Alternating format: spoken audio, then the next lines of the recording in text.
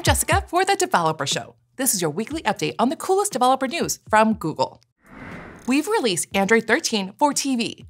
This latest release has improvements in performance and accessibility to help developers build engaging apps for the next generation of TVs, like the Input Device API, which now supports different keyboard layouts, and game developers can also reference keys by their physical location too. We recently shared architectural recommendations and best practices, and now we have templates that implement these recommendations. We launched a new project on GitHub with templates to get you started quickly.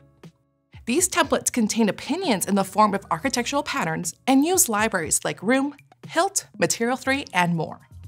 Check them out and send us your feedback on the included libraries and overall functionality, the customizer script, and other variants that you want to see. Have you ever wanted to give a robot instructions like make a smiley face out of blocks? You're in luck.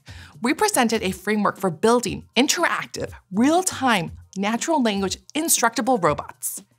We have open source assets like the dataset, environment, benchmarks, and policies. The framework is called Interactive Language, and it processes large-scale imitation learning frameworks for processing real-time, open vocabulary, language conditionable robots. In other words, you can tell a robot, make a smiley face out of the blocks. To learn more about this week's stories, make sure to check out the description box below for all the links. Please remember to like, subscribe, and share, and stay safe. I'm Jessica for The Developer Show. Thanks for watching, and we'll see you next week. You tell me when. Yeah, when.